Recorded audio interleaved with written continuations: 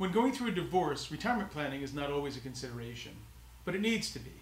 I had a chance to talk with Kathy Spitak, who's a certified women's financial transitions coach. I asked her about life insurance and how it can be a tax planning tool for retirement.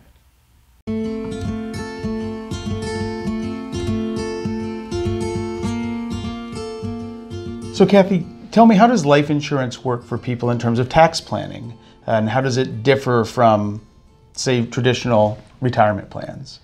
Thank you for asking. When a family has enough money to where the Roth IRA situation is not possible for them, that is limited to people of only a certain income level. Right.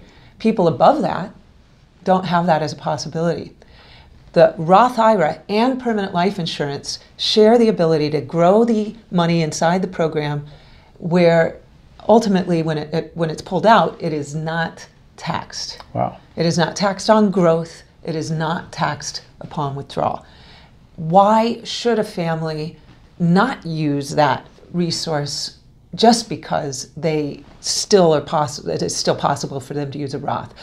In a situation where you need to have a life insurance policy on the paying spouse, where you want to have flexibility, where you might for some reason be restricted and not be in a position to put money in this year, but next year you would be in a position to do so.